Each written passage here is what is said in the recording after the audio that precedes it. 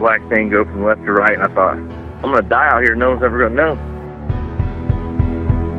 I couldn't believe what my eyeballs were showing me. I'll never forget how evil the eyes were.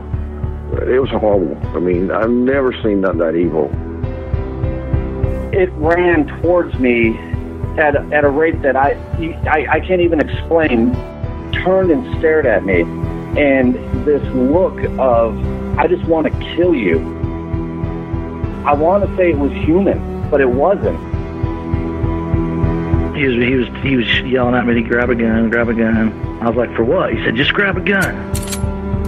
And there's footprints all the way to the door of my house. It had went inside my garage, all the way to the door. 911, what are you reporting? Jesus Christ, you better...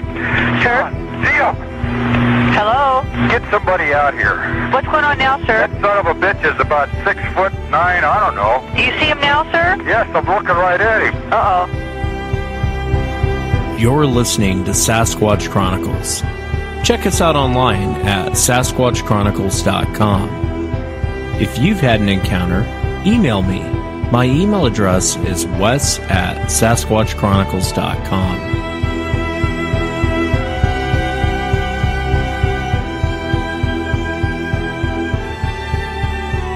Welcome to the show, everyone. Thanks for being here tonight. Got a great show planned for you tonight. Going to be talking to Sean, who comes to us from Kansas.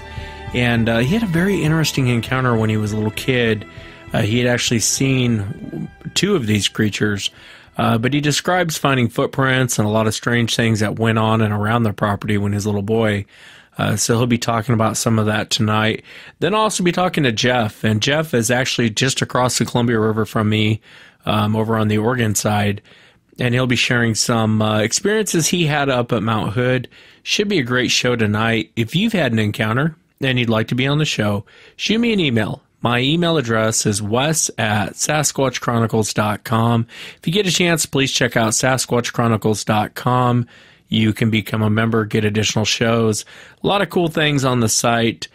Friday night, how's everyone doing tonight? Let's jump into it. Sean, welcome to the show. Thanks so much for being here. Hey, thank you for inviting me, Wes. Yeah, no, I appreciate you being here, Sean. And I know your encounters took place in Kansas, and a lot of strange things that happened in the beginning. And walking up into your actual encounter, if you would you kind of start from the beginning? What was kind of one of the first things you noticed that you experienced prior to actually seeing it? Well, the very first thing that I would notice was there would be my bedroom was above the driveway, so above the garage basically, and there was when you walk out the front door to the right and you look over the rail, we had trash cans there, and I would always hear, not always, but sometimes I would hear, something going through our trash can, and I always thought it was raccoons or something, because every time I looked out there or would open the door, I would never see anything out there.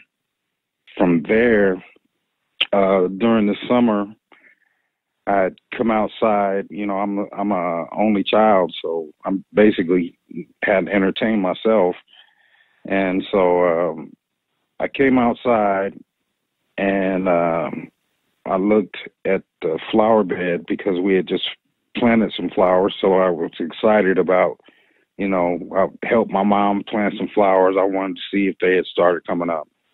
When I went and looked in the flower bed, I saw like footprints in the flower bed, and I was like, why would somebody walk around here with no shoes on and walking, is somebody trying to look in our window at night, or what's going on? And you're a young kid at this time. You're what, about 12 years old? Yes, sir. And live at 12 years old. Just you and your mom? Just me and my mom. And I would have to say, let me rewind just a little bit. The previous winter, I believe, there was a snow day, and my friend and I were playing, having a snowball fight. We went around his property, throwing snowballs at each other. And when we got around to the back side of his house where his gate was, we entered the backyard. And once we entered the backyard, we saw footprints going through the back of his backyard in the snow. We followed the footprints until we got to the edge of the fence, and we looked at them, and there was a footprint on one side of the fence and a footprint on the other side of the fence. So it basically walked over the fence in stride, I guess. I realize you're like 12 at the time, but were they large footprints? Did they seem like they could be human in size? Do you remember? Obviously, humans don't walk over fences, but... Well, it was just bizarre because it was snow on the ground. I mean, it was a snow day, so I would say that the snow that we were out there playing in was probably maybe 2 feet deep. I gotcha. And so it was just odd to me and him. His name was David. And, you know, we looked at it and looked at each other and like, who would be walking around barefooted in the snow? And the size of the prints, at the time, I think I might have been wearing a 7 or 8 in shoe size. I could put both of my feet together, and both of my feet together wasn't as big as this 1 foot, or, you know, so it was just bizarre. After that, I recall being sick on the couch, and the way that our front door was made, we had a little glass, square glass piece in the front door that was, I guess, about the average adult's height or whatever. And I recall seeing a face, and, you know, when I looked up there, I saw a face going past the window. I told my mother that I saw a face in the window, and she didn't believe me.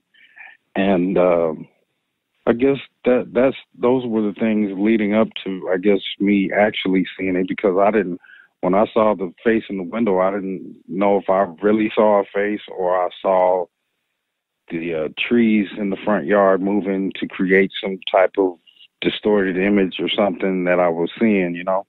I gotcha.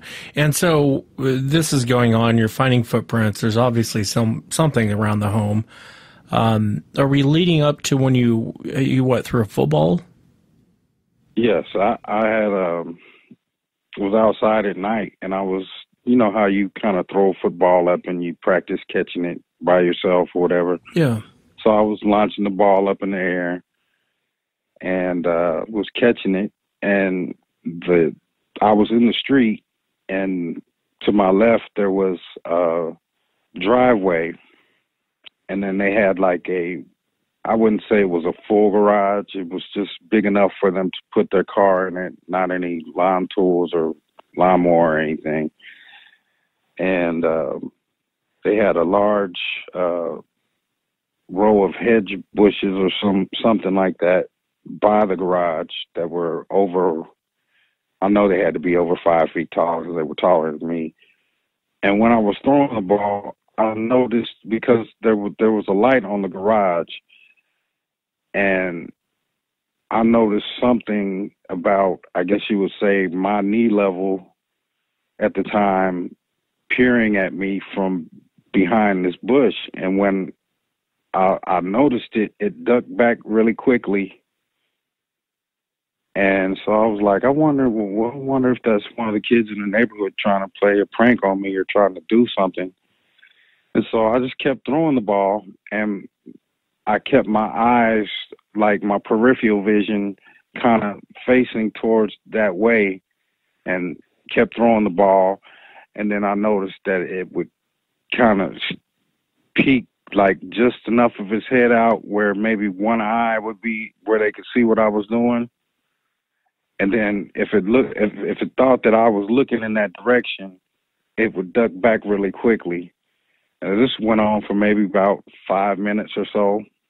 At that point, I got frustrated, and I thought to myself, well, this must be one of the kids in the neighborhood. So I threw the football in that direction, and I was a pretty accurate throw.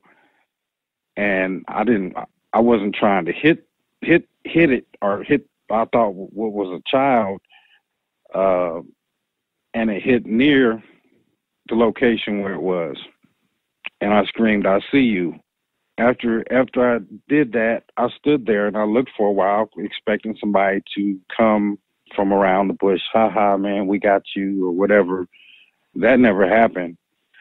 And after that, I looked for a little bit longer, and I started getting a really strange vibe. And I said, "Let me go in the house. I'm gonna take myself in the house because I don't know what this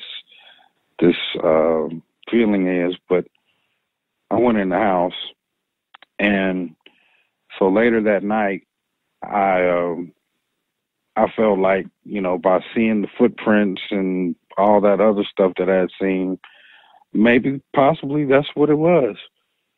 And so I slept close to the window, which was a large window in my room, and the bottom of the window almost came down to the floor. There was probably about a gap of maybe 5 to 10 inches before, it before the floor, I guess. And so I slept in that little gap and fell asleep.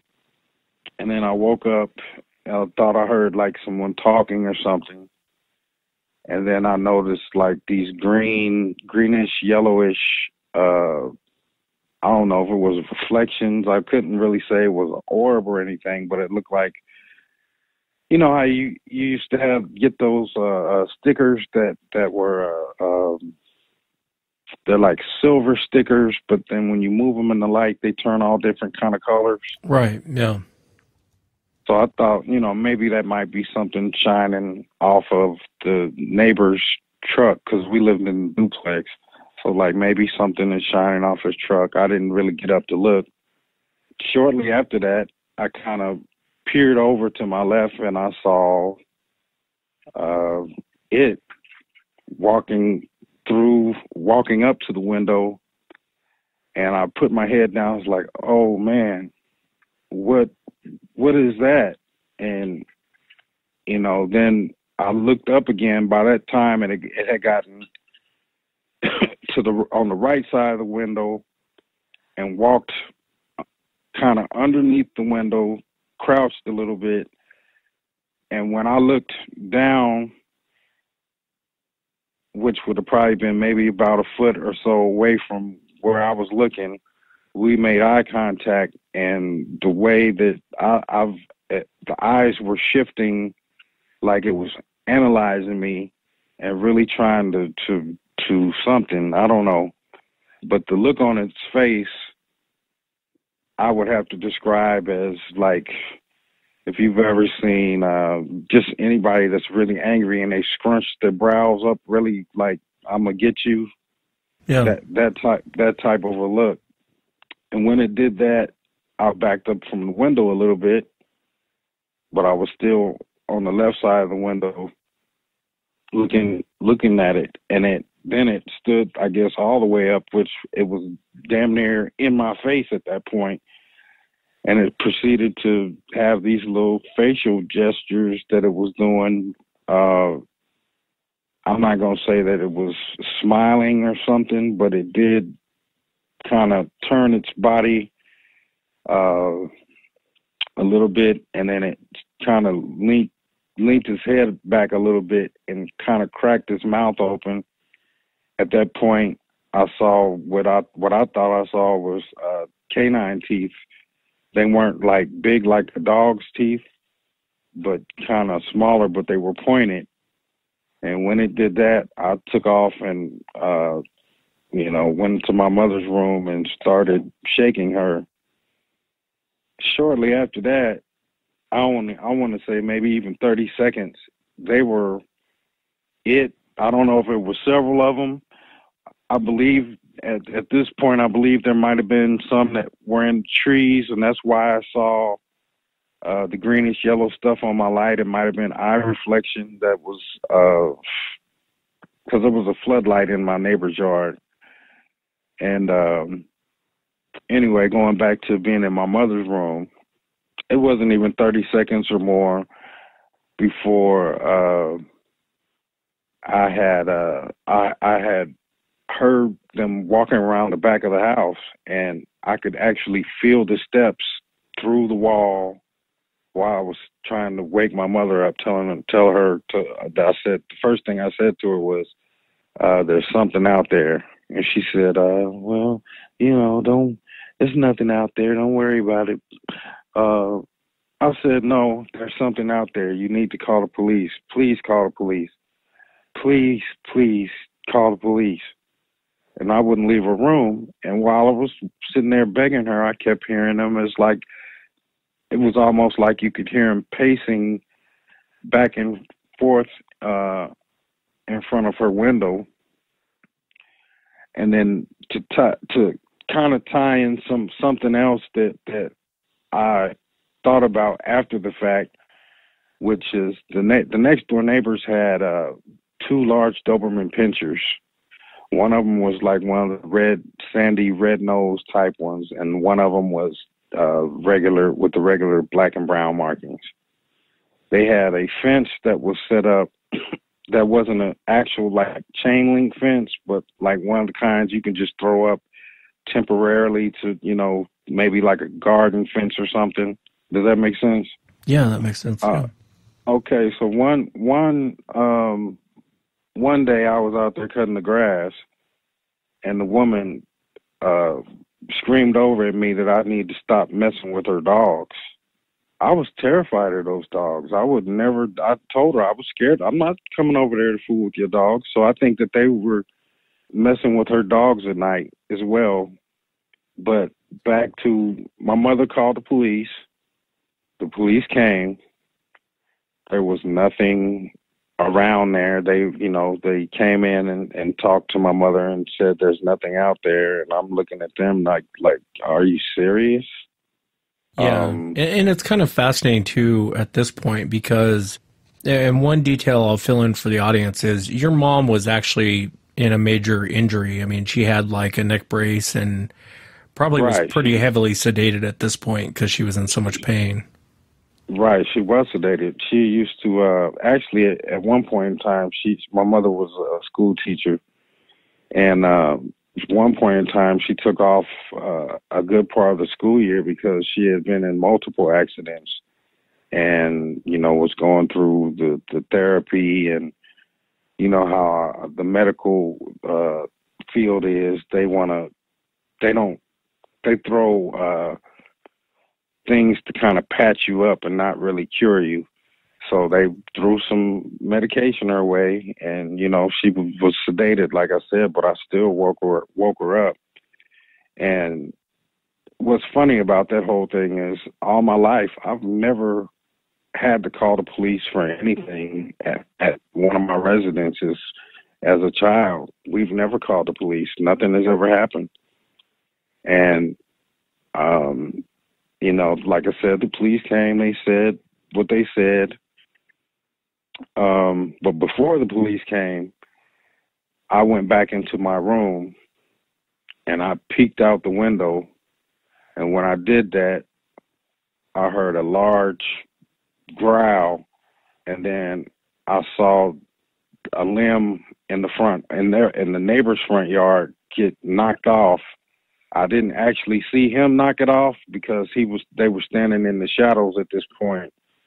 And they knocked off the branch and growled. And the growl that I heard, I'll never forget that. I'll never, ever forget it.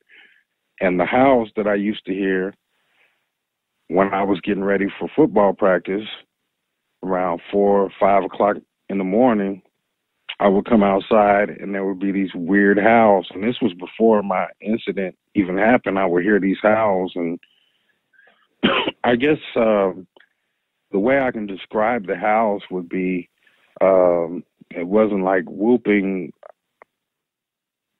at any point. It was like almost like a long siren type howl that kind of gradually changed pitch over time.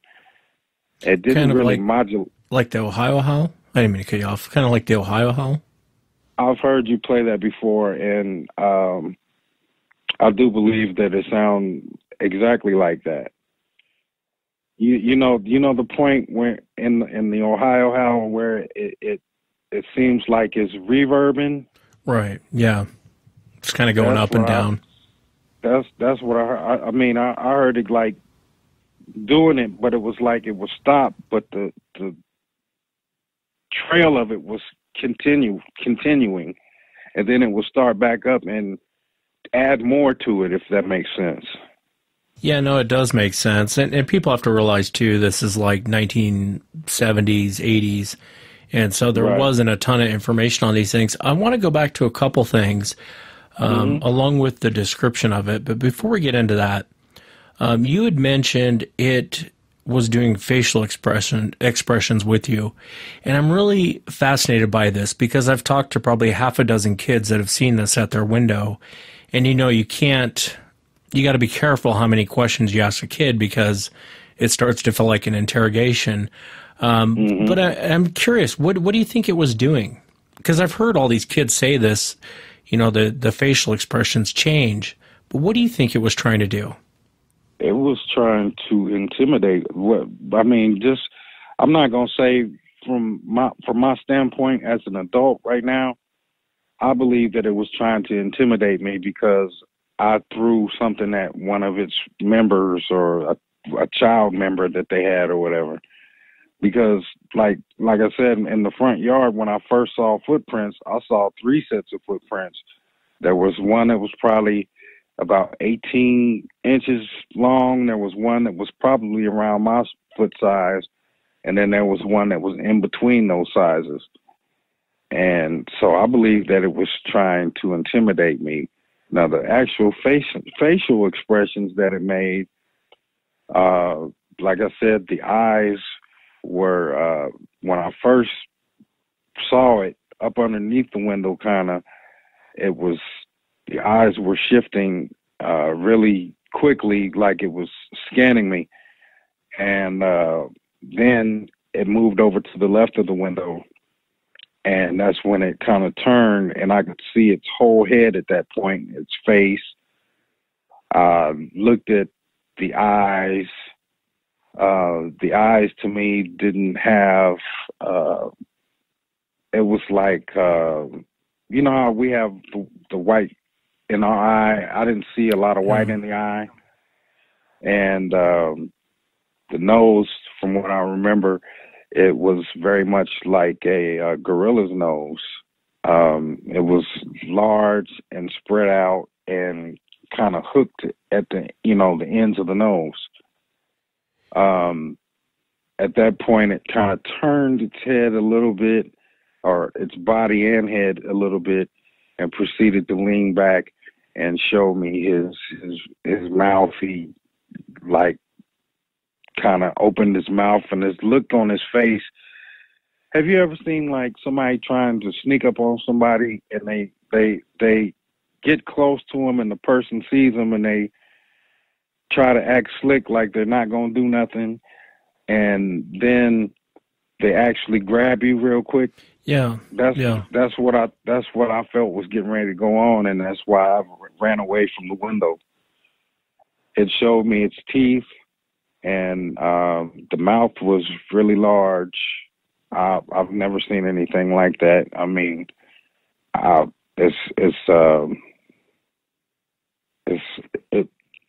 it's crazy.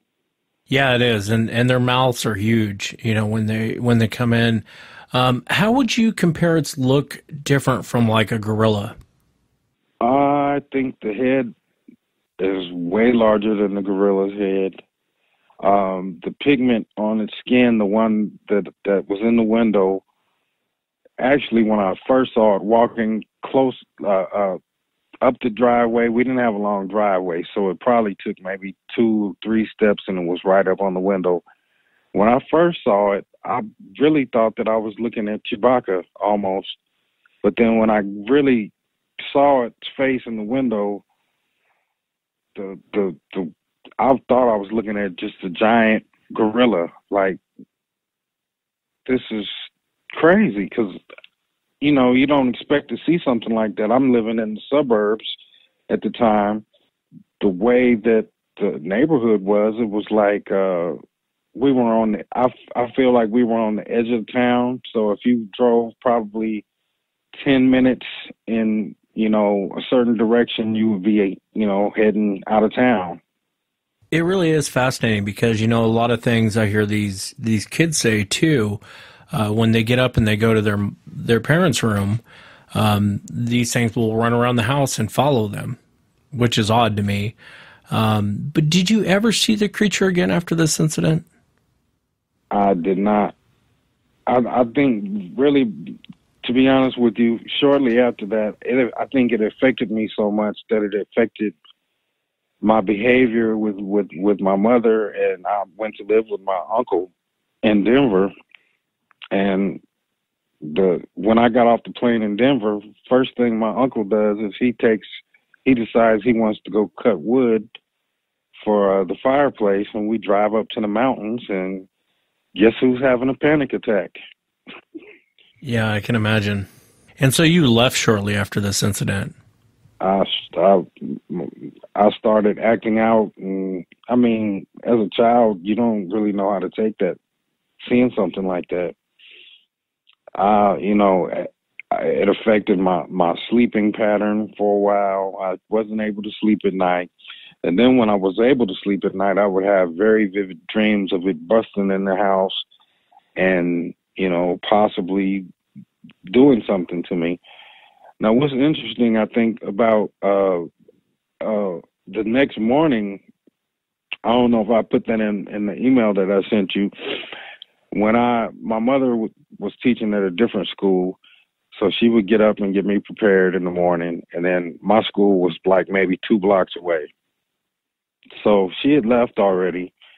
I was going downstairs to the basement to get clothes, and when I did that, when I turned the first flight of steps to go down to the second flight, I heard grunting, and I immediately took off. So I don't know if they were in the bottom part of the basement or they were sitting on the back side of the house at this window, which would have been, we didn't have anybody that lived directly behind us. There was a church, with a large gravel driveway behind the house, but I took off and I beat on the neighbor's door and told him there was something in our house, and he went over and looked, and there was nothing in the house.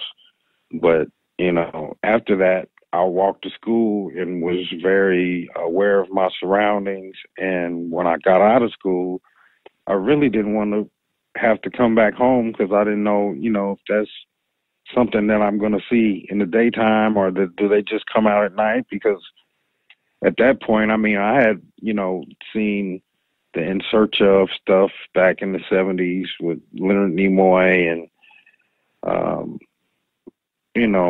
they didn't really have, the only thing they had was the Patty film at the time. And what I saw, it wasn't as bulky as Patty, but it was really tall and kind of very wide at the shoulders, but it didn't seem to be as bulky as Patty was. I didn't get to see a full body shot. I saw, from the first moment I saw it, I probably saw from the torso up to its head. Yeah, I worry about stuff like this, Sean, because I'm telling you, I've talked to a lot of little kids. Probably some of the best witnesses I've ever talked to are little kids. And there's this weird fascination these creatures have with kids and with women. Do you think that it meant you harm, or do you think it was more curiosity? I think at that point it meant me harm. It was, I mean, by listening to your show, it's kind of educated me on some of the behaviors that I've heard other people had experiences with. And by me throwing something at them, I think was taken as a sign of aggression on my part. And so they were coming to threaten me, or if they could have got me at that point, they would have gotten me, I believe. If I would have been dumb enough to go outside, you probably wouldn't be talking to me. Do you think that they'd been watching you for a while? I mean, obviously you were finding prints and... I do believe that, I'm sorry to cut you off, I do believe that they have been watching me for a while because I always felt watched in the house. The way that my mother had these curtains in the kitchen, and the bottom part of the curtain right in front of the sink, you know, it covered the window, but then there was like, I don't know what this piece is. It's like a little overhang piece that has material on it, but there was a gap in between the top part of the window and then where the actual curtain starts. And so when would be sitting there or standing there washing dishes, I would always feel like I was being looked at, and it would give me really spooky, you know, just a really odd feeling. One day I went outside to, my mother had bought a hibachi grill for us to cook on that summer. And I'd opened up the back door to get ready to cook something. And I noticed like the tree in the backyard just started shaking really hard. There was nothing by the tree shaking it. So I thought something had ran up in the tree. But the way that it was shaking, it was too heavy for like a cat or a possum or some raccoons or some little type of animal like that. It was, I mean, this tree was really shaking hard. So at that point, I had went in the house to try to find a flashlight, and went back out there and looked, and there was nothing in the tree at that point. So I do believe that they were watching me for a while. They could have been watching my mother too as well. I know yesterday when we talked, I had mentioned that, race. And I do believe, what you said, that they don't see race. But I do believe that they do see difference. Does that make sense? Yeah, that makes sense, yeah. So if I'm walking around and I was the only, I think there might have been 3 black kids in my class at my not junior high, but elementary school. And yeah, so I think they were curious about what they saw. And when I threw that ball, that just kind of took the curiosity away and said, "Oh, we have to send somebody out there to discipline this person because they can't throw things at us. We only get to throw at them." Yeah, no, I hear you. I wanted to ask you, too, when you saw the face looking at you, I realize you're seeing it from a distance and half of it's hidden by a bush. Do you think it was the same creature that came up to your window that night, or do you think it was a different one? I know it was a different one because the head was not big. And matter of fact, I can describe the head to you.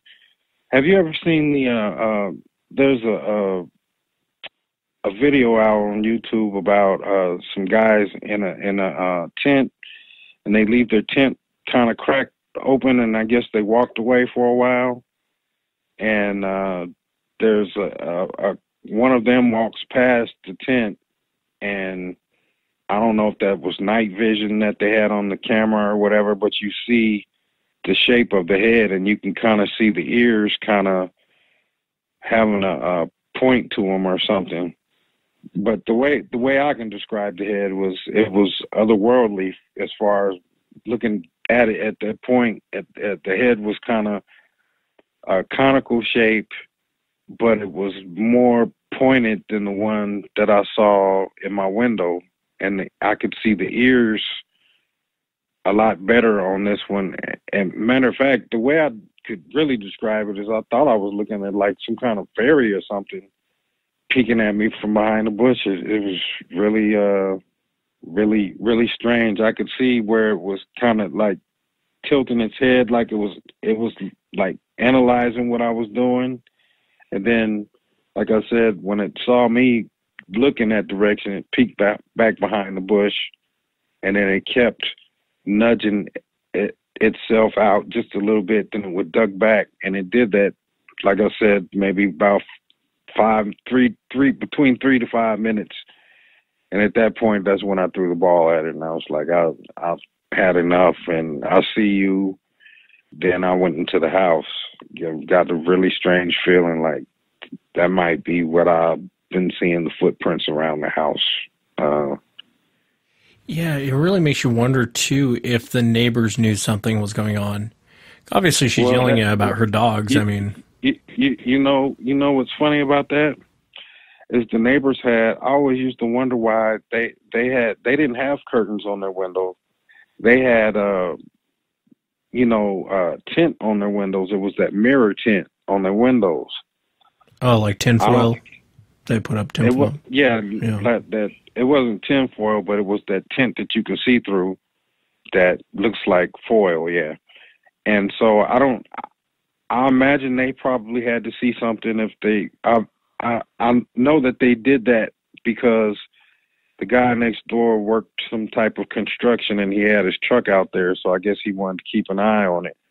So if they were ever in that room, which would their place mirrored our side, basically, that would have either been a guest room or a TV room or whatever they wanted it to be. I never really went over there to visit them ever, but I'm pretty sure they might have seen something. Now, the people that lived on the left side of me, which was a guy named Charlie, and I believe his wife was Diane, and they had 2 kids. I believe that they saw something because they never said nothing to me, but they moved. And I never knew why they moved because they liked the school system there, and I got along with their kids, and they ended up moving, further out on the Missouri side, Yeah, it'd be nice to go back in time and ask. Somebody else must have seen it, especially if they were tromping around the snow, leaving prints everywhere. Somebody had to have seen them. And I don't think that race really plays. I mean, I don't know. I wouldn't think it. I've talked to a lot of African Americans and been growled at and bum rushed as much as. Why? So I think Sasquatch is an equal opportunist when it comes to. I don't think they care, but it is a fascinating. When you said that and we hung up, I thought, maybe that is it's kind of a touchy subject, but maybe there's something to that. I don't know. The reason I say it is because I believe that maybe they were curious, like maybe they might be something like he's looking at me like maybe he might be something like me or something, kinda. The one that you saw, did it have black skin? It was kind of light pigmentation. The one that I saw in the window. I don't know if I was looking at the female in the window because I never had a chance to see anything that displayed any gender to me. Yeah, and it's fascinating to me. A lot of times in situations like this, because I do talk to a lot of people off the air. There's been so many times where I'll talk to, like, kids, for instance, and I'll ask them how long it's been going on, and then I'll go back and ask the parents, well, how long has he or she's been saying they're seeing this thing at the window, and the parents will say, well, 6 months. I just thought it was an overactive imagination. And then when they start realizing something's going on here, the parents eventually see it. But it seems like the creatures really have some weird interest with kids, and I don't think it's a good one, personally. I don't think it's a good one either, because I think that they are probably trying to coax these kids out to make a nice little meal out of them. Yeah, you're right, Sean. You're probably right. I want to ask you, what do you think that these things are, Sean? What's your honest opinion? Looking at the face, as close as I was, I mean, the length from my face to its face was, I would say, no more than 2.5 feet, maybe closer. What I believe they might be is Gigantopithecus or some type of spinoff of early man or something. But the hair that I saw on it, I didn't see really a lot of hair on the face. It had like maybe some hair on the sides a little bit, like kind of like a beard would be. but the majority of the face was uncovered. I believe that they might be like relatives of those two things that I just stated. Yeah, you could be right. Did your mom, I want to ask you too, did your mom, how long did she stay there after you left? I want to say she might have been there for another year. I've asked her, did she ever see anything? She claims that she never saw anything. And I always wondered, like, after I left and went to Denver, did she see anything? And is she possibly telling me that because she doesn't want to admit that she's seen it? I don't know. But I did ask her last night if she would be willing to get on the interview, and she chuckled at me. So that kind of lets me know that I think that she really still does not believe me. Yeah, and I think that hurts the most, especially when family does, because everyone else is just strangers, but family, you think they would listen to what you have to say, but not always. There's a lot of situations, like I said, a lot of kids I've talked to where their folks just didn't believe them and just flat out didn't believe them. And then eventually, things get ramped up and ramped up and ramped up, and then the parents see it. Maybe the creatures moved on after you left. It's hard to say. Well, you know what I kind of wonder is the way my mind works now after seeing that and experiencing it.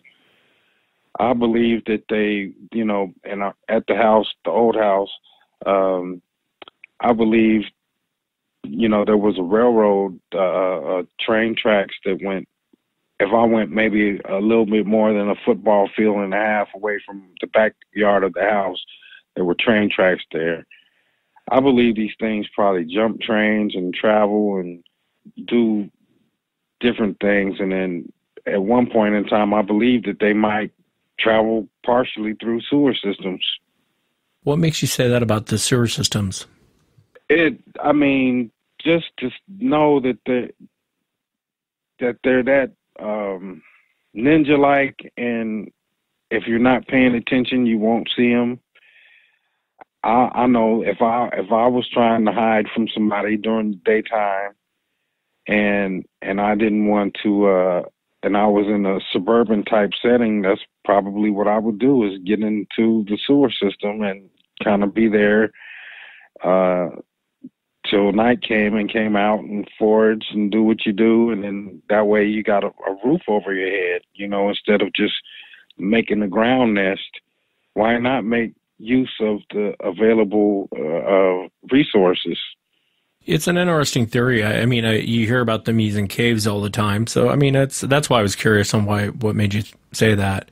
But I can see it. I definitely could see it. You hear them around train tracks a lot. I've gotten a lot of reports off the air from engineers and conductors and that have seen them. Or as they're going by, they've actually seen these things walking the tracks, and they'll step off the tracks when the train comes. I've had a few reports like that. So you're probably, your theory may not be too far off with that train track that you live next to. Yeah, it was, I thought about that. I didn't think about it when I was a kid, but just being older, kind of thought about, why not at night? If I'm one of them and I'm deep off in the woods somewhere and I want to travel more quickly than me running or walking, why not jump on the back of a train or jump in between cars? And, I believe that they're very, have a lot of agility. So I believe that they would be able to jump on a moving train very easily. Yeah, you could be right. One other question I want to ask you, you had mentioned the lights at your window. Do you think it was eye shine from one of these things up in a tree, or do you think... I do believe it was eye shine from one or possibly, well, I didn't see, the way that I can describe what I saw was, I saw multiple greenish yellow lights up in the corner of the window, and I didn't really think much of it. I thought it was like possibly a reflection or something. And then at one point in time, after I got older, I was like, I wonder if those were orbs that I was seeing, or, what it could have been. And so I believe that, that they were up in the tree looking, because after the police came, I believe that I heard like some on the roof, like doing stuff on the top of the house. So Yeah, it's fascinating. It makes you wonder what was going on there, and I would imagine this would affect you throughout your life, having this experience. You know, it's a lot for adults to go through. I can't imagine being 12, 13 years old and going through this. I would imagine you think about it from time to time. I'll think about it every time that I'm going somewhere, if I'm traveling somewhere and I have to go through anywhere that's primarily a wooded area. I'm hyper alert, and I've been asked to go on float trips with people and do all kind of fun outdoor stuff. I still love the outdoors, but I just don't participate in that frequency anymore, I guess you would say. And so, you know, I'll tell the people on the float trips, you know, I'm not going out there. Well, why don't you want to come? I told one person what I saw, and they laughed at me. So, you know, after that, I probably didn't say too much anymore to any other people.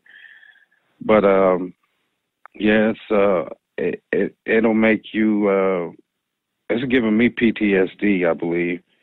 I mean, I can go back, like, maybe about 2 weeks ago, I had a very vivid dream where I was out somewhere. It was kind of wooded, but I was inside of a house, and I stepped off the porch, and as soon as I stepped off the porch, just I could hear like a step, and then I was being taken, you know. That's how it's affecting me. I remember the dreams that I had after it, you know, shortly, maybe days or after it, tearing up a house, trying to get into the house to get me. Yeah, it always comes out one way or another. Well, I think anyone that went through what you went through would have a little PTSD. And it's like I say, Sean, it's all fun and games until you run into one. And then you can go listen to all the podcasts you want. You can go watch all the TV shows you want. You can listen to people tell you their experiences. You can go out, maybe even hear a few howls out in the woods. But until you see one, you have no idea. And it does scare the crap out of you when you see them. I mean, I can't imagine that thing looking up at you and giving you that stink eye. You know, a lot of times people describe that as, well, I've had a lot of hunters and everyone else that's run into them. That same expression you were talking about where the nose is kind of scrunched and almost like it's going to scream at you, but it doesn't. And right. That's what a lot of people say. So I would imagine it would have effect on you. You know, if it didn't, I would say you're not human. You know what I mean? Yeah, I think that the whole cover-up thing with the government is crazy, because these things are out there, and if they really want you, there's nothing that you can possibly do about it. I mean, you could probably try to shoot them. I don't know what caliber it would take to take it down. I'm not an expert hunter or anything, but if they want you, it reminds me of one of those old Tom and Jerry cartoons where the fleas are singing "Food Around the Corner." They're going to get you and take you and cart you away. And I don't know if they just eat specific parts of things or whatever, and leave it for the rest of the animals, or, you know, there wouldn't be too much that you can do about it. I just wonder, you know, I understand part of probably why the government might cover it up is because it could affect the forestry industry and some other things. But where I was, you know, all that stuff wasn't even going on. We're talking about suburbs, but on the edge of the suburbs, I mean, there might have been one housing development that was further out, but after that, there was nothing but woods. And in between the housing development that I was speaking about and where I lived, there were houses, but there was also a lot of woods around there. I used to ride my bike down the street, and I would make a right and kind of follow a curve around to the left and go straight for maybe half a mile. And I would be in a big giant field, and you would ride down this hill, and there would be people out there riding dirt bikes, jumping, you know, jumping stuff, and yeah. Yeah, they're definitely out there. They're definitely out there. But I appreciate it, Sean. Thank you so much for taking the time to come on the show and share it. I really enjoyed hearing your experience. I enjoyed sharing it, and I appreciate you having me on. And it's been a way for me to vent and kind of take some of my power back, I guess you would say. Yeah, it's a good thing to talk about it. You know, it's good for the soul. Very, very good indeed. Thanks, Sean.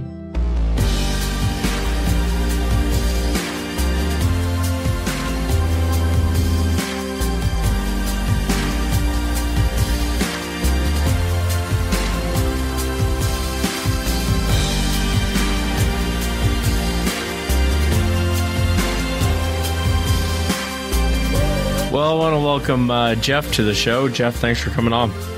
Thank you so much for having me, Wes. It's an honor. Yeah, no, the honor's mine. And I know you had 3 particular encounters you want to talk about tonight. Would you kind of start from the beginning, kind of walk us into the first one? What were you guys doing? And just kind of walk us into what happened. Absolutely. Well, I just wanted to say, first off, I love your show. I love the whole style of it. People feel very comfortable talking to you, and that was one of the reasons I reached out to you as well. I think you got a good thing going, and obviously a lot of people are having a lot of experiences, and they're very comfortable going forward and speaking out with you on your show. So thank you for that. So for me, you know, I live here in the Pacific Northwest. I'm out in the forests and the mountains quite a bit. I'm very active, and I've had several just weird experiences. And so I've kind of boiled them down to the 3 that I'm about to mention tonight. So the first one basically happens right on the shoulder of Mount Hood. And we were up on the north side of Mount Hood, and my good friend and I were leading a group that goes around the whole mountain. So it's about 40 miles around the whole mountain, and we decided to break the trip up into 2 chunks with camping in between. So the first leg of the trek was about a 13-mile leg from the Timberline Lodge, going counterclockwise to the Cloud Cap Campground, which is about 13 miles away. And so the thing about the Cloud Cap Campground, normally you can drive up there in the summertime. And this particular year, the road was closed off due to, I actually can't remember why it was closed. I think some trees fell across the road or something. So normally, you know, it has a fair amount of people that are camping up there. It's a little higher up on the mountain. It's a beautiful spot. But this year, it was empty because of the road closure. So my good friend, he decided that he and a couple helpers were going to go ahead and gather everybody's sleeping bags and tents and everything, and they were going to spend the whole day hiking everything up to this campground so that the campsite was waiting for us when we came around the mountain. So they got there a day or 2 early. They did all that. They hiked up, you know, miles up, and with a lot of elevation gain to get up there. And they got up and they had the whole place to themselves. And so it was a beautiful night. And I think the 3 of them were kind of spread out around the campsite. And, you know, my close friend was lying there just without a tent. It was a beautiful, warm night, just looking up at the stars at probably about 3 o'clock in the morning. And he just heard huge footsteps walking through the brush, like 2, you know, biped. And I mean, they were big steps. They were not like, he even said that it didn't sound like a person. And I asked him many times, you sure it wasn't like a bear or anything? And, you know, like I said, he and I have had encounters with bears. We've had encounters with mountain lions, elk, many animals. And he knew, and he said it just walked towards him. And he sat up actually at one point and clicked on his headlamp, and he realized whatever was walking just stopped behind a big tree about 30 feet from him. And he just shut his light off and kind of laid back down and was paralyzed by fear. And he just knew whatever it was standing behind the tree. just being very silent and still. And, I mean, he just went from laying there looking up at the stars to hearing something coming across the brush, and then just stopping behind a tree and being completely silent. And he just said he was just so paralyzed by fear. He thought he was going to be, he thought he was going to die that night. And when I got around the mountain with the crew the next afternoon, he, as soon as I got there, he pulled me aside and was like, "Oh, I got to tell you this crazy story that happened to me last night." And, he told me, and I could see it in his face and I could hear it in his voice, that he experienced something out of the ordinary. And so that was all that happened. He said he just fell back asleep eventually. And that was that. That was kind of the first experience that I was a little bit close to here up in the Northwest. Yeah, it's fascinating. And so did that kind of, at this point, did you believe, Jeff, in Sasquatch or what? Yes. Okay.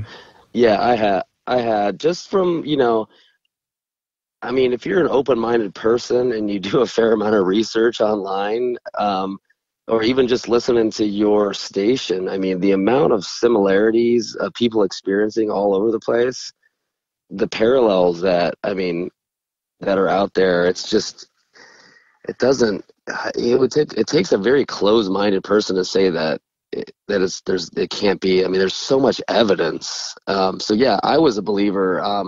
And I've had other, instances where I've been out there and I've heard things, and I haven't had any visual contact yet, but many unexplainable things. Or friends of mine, I had a friend that she went camping with her son one night, and she came into work the next day, and she just said, "Oh, I heard this like rock. Somebody was pounding rock together all night." She's just out in the middle of nowhere again, up by Mount Hood, and I'm just thinking to myself, that's Sasquatch. And of course, you don't want to say that to them, because then you come off as a crazy person, right?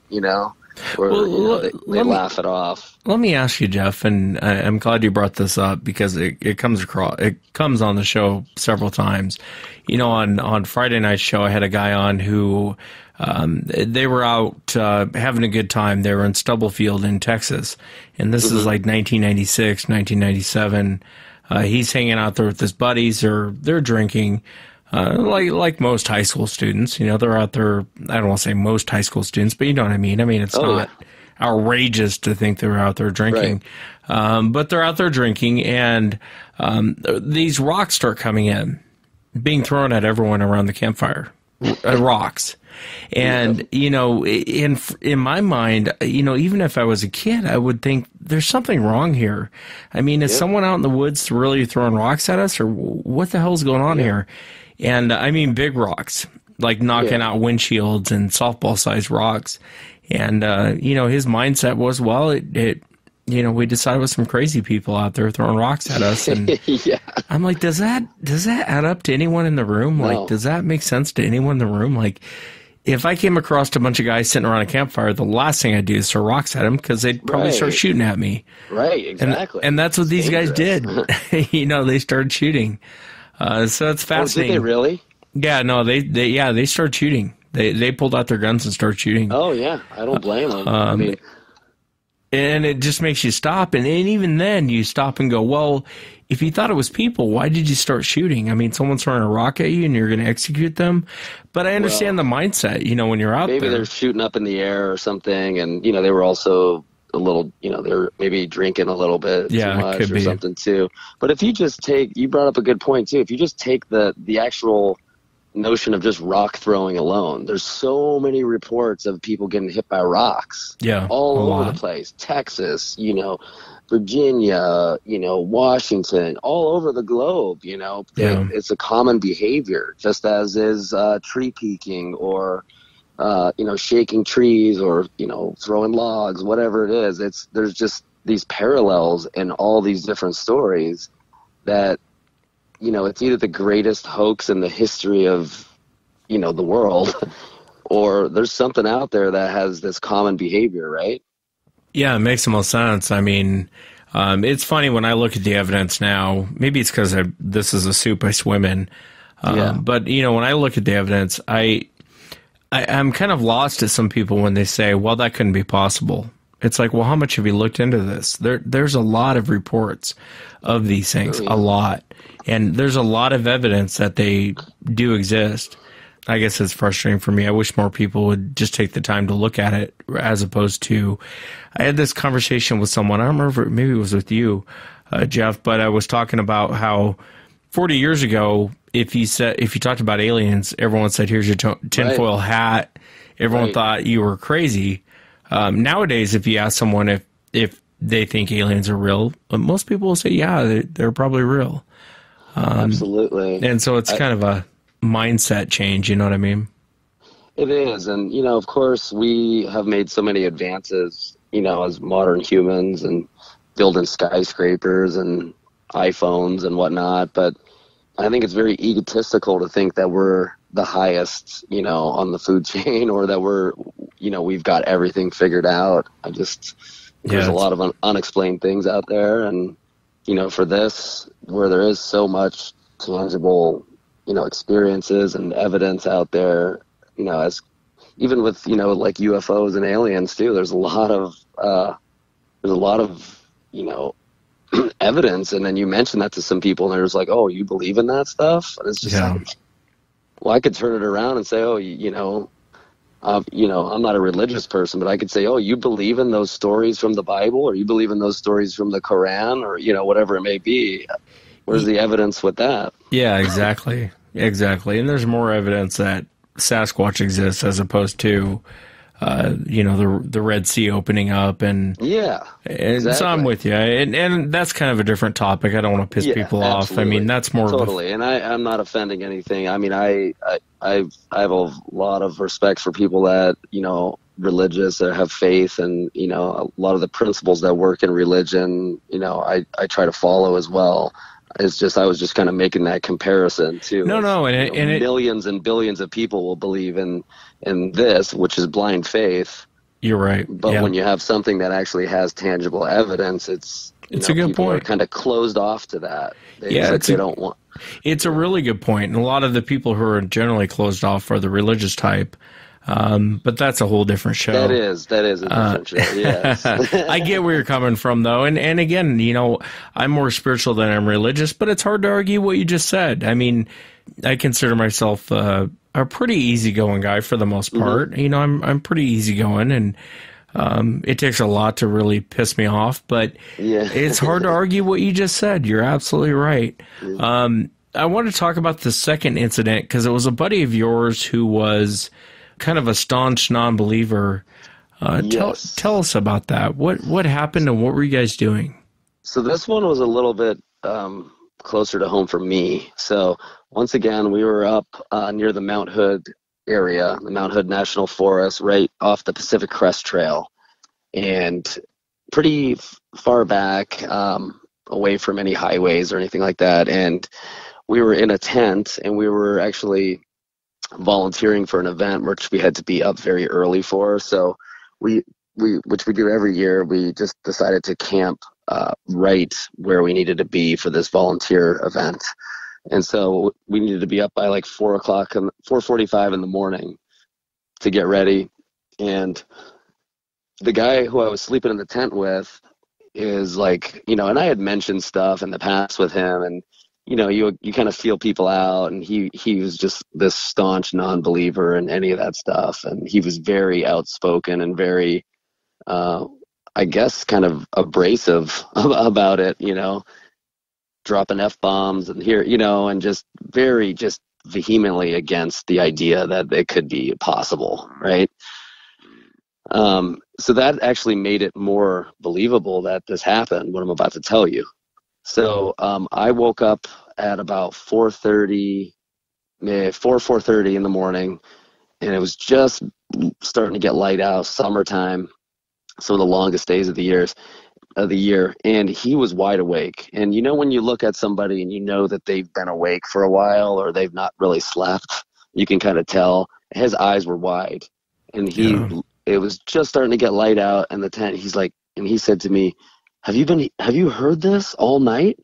And I said, no, what? Because somebody's been walking around the woods all night, and eventually it sounded like they realized that the tent was here, and they walked towards and they pushed over a tree. And I was like, no. But my first instinct was, that's Sasquatch. And I said that to him. And he goes, no, man, I think it was some effing kids. And I said, well, he said, I looked out multiple times throughout the night, shined his headlamp out, no lights, nothing. He couldn't see anything. But he was coming up with every excuse of what it was other than Sasquatch. But we actually went in the morning, saw the tree that got pushed over. I looked for some tracks around, but, I couldn't see anything. It was very dry and pine needles and stuff like that. But we did see the tree that came down. It wasn't a huge tree, but, it was pretty close to the tent. I was close enough. It was probably 50 to 75 feet from the tent. I just find it very difficult to believe that a high school kid well, he said it was one person that he heard. So he said it was a high school kid that was probably trying to mess with us. I find it hard to believe that there was a high school kid way out in the middle of nowhere walking around without a light at 3:00 in the morning and pushed over a tree to try to scare us. Yeah. Yeah, it makes no sense. I mean, when you really think about it, and a lot of people think that. I mean, I've had hunters on that think that. They go into that, and I guess it's normal. I guess I'm breaking balls here, but I guess it's normal. You would think, well, it must be a person, right? It must be someone out here messing with us. But on the other side of the coin, that's a good way to get shot. You go in there and start messing with someone's camp. You're walking around their camp all night, and you decide to push over a tree, even if it's a small tree a human could push over. Right. It's a great way to get shot. Yeah, even out here, and I know you're kind of my neighbor, and it's this as well as I do. We kind of live in a, and I'm not conservative or anything, so I hope no one takes offense to this, but kind of a liberal area. And but having said that, you get out there in those woods, man, and someone will put a bullet in you. You start messing you get around. Outside the urban areas. Absolutely. And, absolutely. You're right. But again, going back to this notion of like the rock throwing, right? You look at the tree pushing down trees, right? You look down. This is common behavior. These are stories I've heard time and time again on your show and on many other YouTube videos or podcasts, right? You hear about pushing over trees. You hear, I've seen videos of trees coming down, right?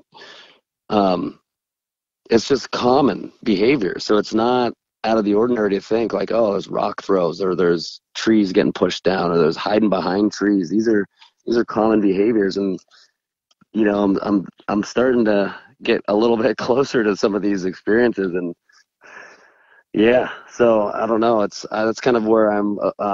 It's kind of like this double-edged sword. It's like I go out to the wilderness a lot, and I know that there's something else out there, but it's part of my therapy, I guess you could say too, and it's part of my passion and what I love to do. So it's not like I'm gonna just not go out there anymore. But I do realize that I keep putting myself out in these situations, and it's things are happening. And I hear a lot of stories, where people have these experiences where they don't go as well as they've gone for me. And, they see things and it changes them forever. And maybe they get traumatized or maybe they just have bad experiences. And so I'm a little bit kind of worried about that sometimes too. It's always in the back of my mind. And, if I take my family out camping and things like that, those are always kind of in the back of my mind. And again, I don't really voice those because, again, it's just like you sound crazy. You sound like a crazy person. Yeah. No, I hear you. Well, the thing with this subject is the thing is that let's take your grizzly bear, for example. And I want to get to your Utah encounter, so forgive me, but no worries. Let's think of a grizzly bear for example. 99% of the time, you know what you're up against. You know how it's going to react. You know how, what to do in a situation. If you're attacked, grizzly bear, you're going to play dead. Black bear, you're going to fight for your life. But I mean, what you're up against, and you're probably going to run into that mentality if you run into a grizzly bear. With Sasquatch is so odd.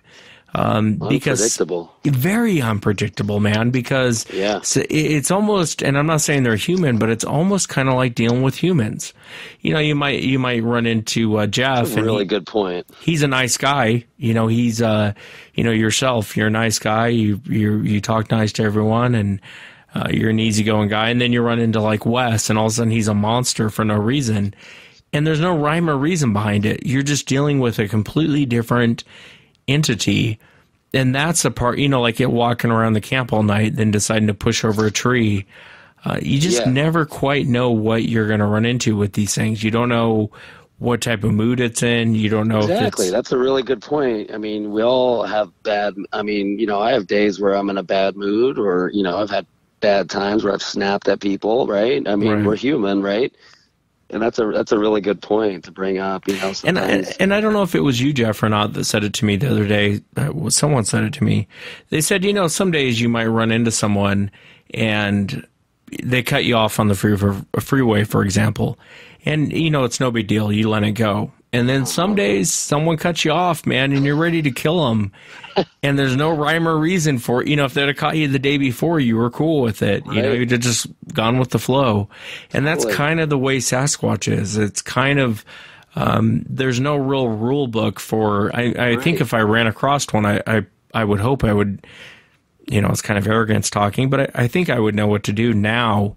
I say that I'll probably end up pissing my pants like everyone else the second time around, but right. Well, and if they are human-like too, I mean, just like every human has their own personality, right? Right. I mean, you have, humans that are very kind, and you have humans that are scary. You wouldn't want to see in a dark alley, that's for sure. Right. Yeah. And it's fascinating because you just never quite know what you're going to get. And I cringe when I have people on the show and they're like, "Oh, my first encounter is friendly. I go out there with flowers and..."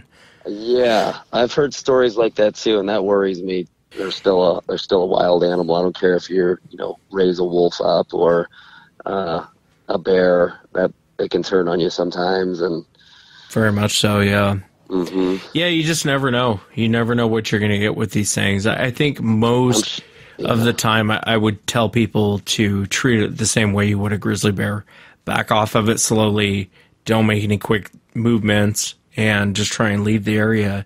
And whether it's aggressive or not, it's irrelevant. Just try and leave the area as quickly as you can. Mm-hmm.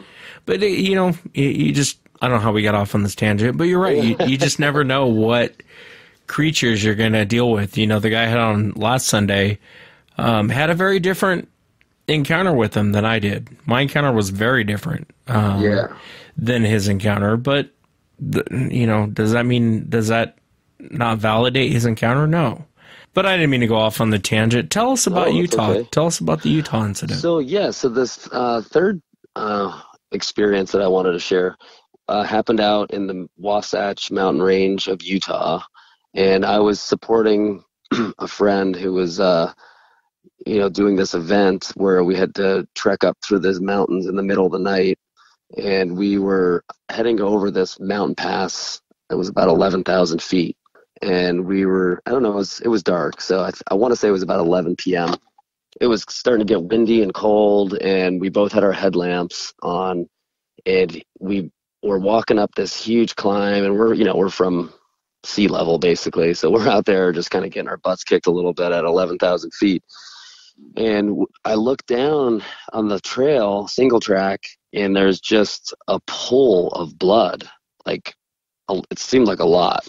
And I just thought, that's weird. That can't come from a person, because they would, I don't know, it just seemed like.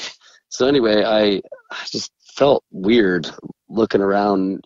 We both kind of looked around, and he just kept on going. And I looked over to the right, and something caught my eye. And it was about, I'd say, 100 feet off the trail.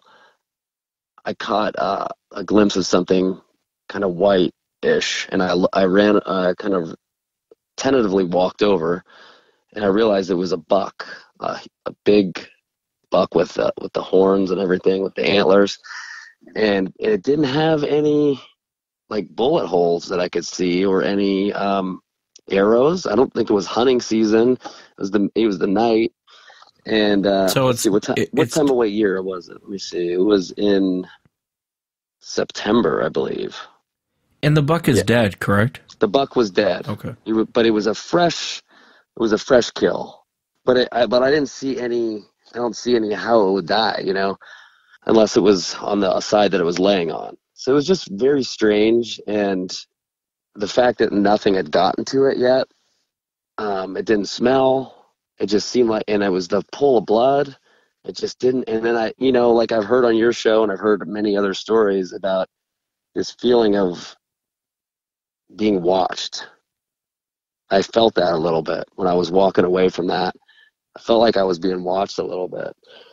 And then this totally blew my mind, and I didn't share this with anybody. I shared it with my good friend who, from the first story, who had who was laying there looking at the stars, and the Sasquatch came up and hid behind the tree. I shared this with him. Yeah. Because I confide in him, and he's kind of had that situation, and so I told him that I looked over off the trail a little up the trail, and I saw a tree structure, all these thin trees kind of placed up in a kind of almost like a teepee fashion, and the grass was all trampled down around the base of the tree. And it was like, definitely somebody did this. I don't know if it was a human or not, but it seemed like the classic tree structures that you see when you do a little Sasquatch research online on YouTube. Very similar. And it was definitely somebody put that up there.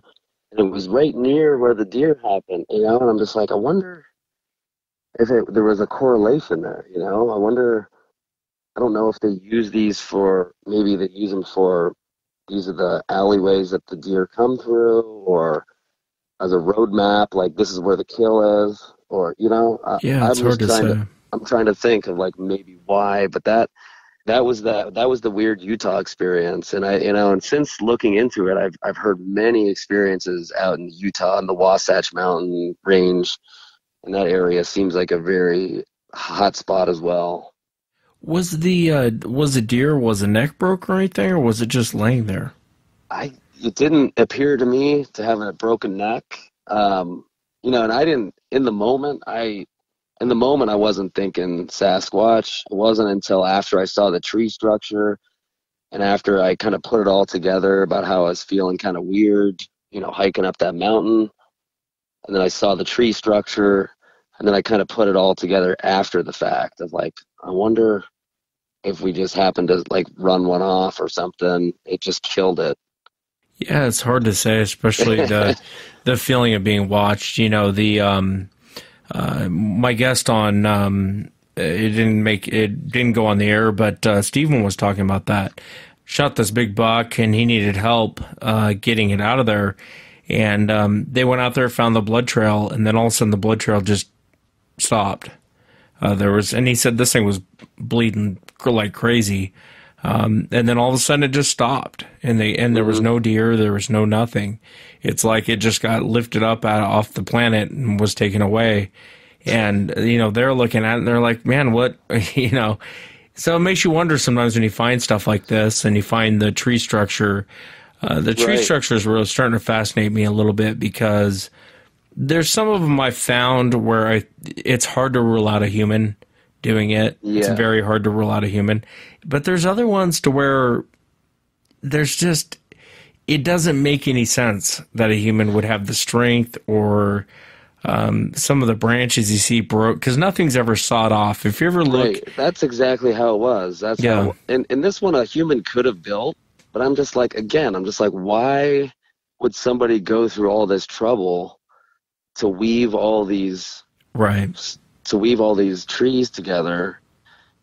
It just seems weird. I mean, if somebody's trying to mess with you, maybe, I guess, but that's always a slight chance, I guess, but yeah, no, I hear you.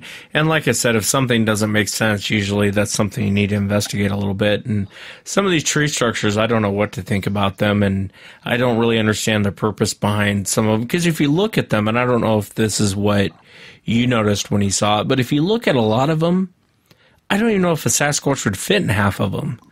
Right. And so Well, that's kind of what got me thinking about maybe they're not used, solely for, shelter or protection. More, maybe it's some sort of, roadmap to the forest type of thing, because I do believe that, these beings are much more in tune with the wilderness, obviously, than us dull senses, the dull senses that we have as humans, especially the modern day humans. I mean, even people that spend a lot of time out in the wilderness, there's so much going on that we just miss with our dull senses of sight, hearing, smell.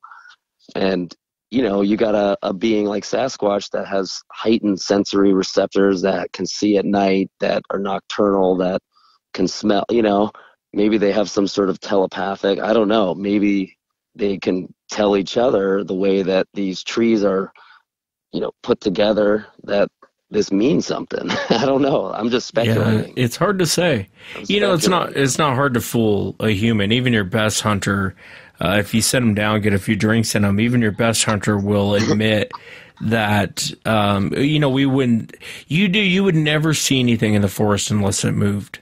If a deer is standing still, 9 times out of 10, even your best hunter will not see it. We're trained, right? Not trained, but I think we're programmed. It's on our DNA. We look for movement. We look for things moving in the forest. And if something's sitting still, 9 times out of 10, we'll just pass by it. We'll just look past it. We won't even look at it, Right. But I'm sure I've probably gone past, Sasquatch or mountain lions, and mountain lions and stuff, and not even realized it. Yeah, you probably have, especially in the country, part of the country you and I live in. You probably have passed. I also, think about the Native Americans who were very much in tune with nature and the animals, and back before, I guess, the white man came here, and and you look at all their stories and folklore, and they always kind of warned, like, oh, these are don't mess with these people, don't mess with this tribe, the scary man of the mountains, or whatever the stories are. They have always warned, like, stay away. Yeah. So that kind of brings me to the next point, is like, I know a lot of people are going out there and trying to find them, and that's their business. But for me personally, I don't want to go out looking for them. That's just my own personal opinion on it. Well, let me ask you. I know you've had limited experience with them. What do you think Sasquatch is? I mean, that's the question that I've heard it asked a lot on your show, and I feel like it's some sort of hominid, or hybrid or combination of human and animal that, like I said, it has these sensory receptors that are almost like sonar like, that they can sense things. They can sense people coming from far away. They can sense cameras, maybe, I don't know, but it seems like there's some kind of, I don't know, there's definitely different schools of thought on it. I'm not as experienced as some of you guys and some of the people on the show, so I don't know if I can really speak to it, but I feel like they're very human-like in some ways, but they're also very animal-like in some ways. Yeah. No, I tend to agree with you on that. I think there's something different about them. And there's something different about them. And the scientists always want to say, well, they're a descendant of Gigantopithecus, and I don't think it's that cut and dry. I don't think that it is either. And I think the longer you're involved in this topic, I think the more you start to realize there's something else going on here. Something doesn't feel right. Something isn't right about this. A lot of people don't look at it that way, and that's okay. That's true. Exactly, yeah. Everybody's got their right to have their opinion on things. Absolutely. You can do whatever you want. If you want to go out there and give it apples and try to find it and take pictures of it, that's fine. Just be careful. Like you always say, you warn people. Like, these are, it's not like a Harry and the Hendersons or something you're messing with out there. That the Native Americans warned about it. People disappear out there all the time. It's just, there's some scary stories out there, and for somebody that goes out to the mountains a lot, out to the deep wilderness a lot, I almost kind of want to just go with that intention of like ignorance is bliss. And if I'm having these like little experiences here and there where, you know, I'm not looking for them, that's fine, but keeping my distance, I guess. I don't know. But yeah, I appreciate you, you know, kind of letting me vent a little bit, because I actually don't think I've ever really talked this much about it to somebody. Yeah. You know, but you guys get it, and, you know, the people that listen to your show get it as well. And you've created a nice kind of forum for that. Well, like I said, I appreciate you coming on and sharing the encounter very much. I know we're neighbors, man. We should go get a beer sometime, and I'll drag Woody out. We'll go up to Bumping Lake and see what we can see what we can find.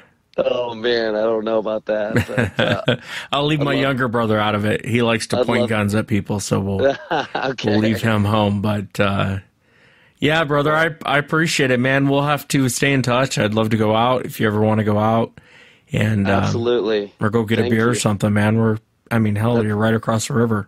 That sounds great. Thank you so much, and I'm going to continue listening to the show and supporting you guys. So thanks for all that you do. Oh, thanks, Jeff. I appreciate you coming on. Absolutely. You have a good night. And that's it for tonight, everyone. Remember, if you've had an encounter, shoot me an email. My email address is wes@sasquatchchronicles.com. If you get a chance, please check out the website, sasquatchchronicles.com.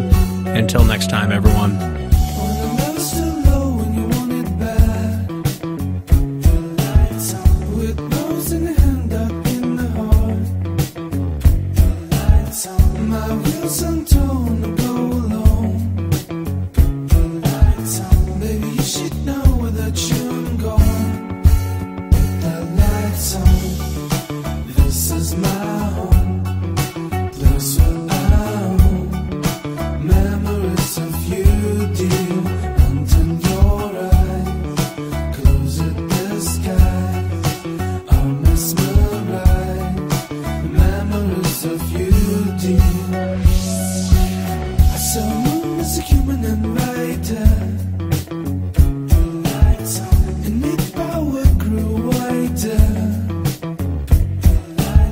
So above my spirit.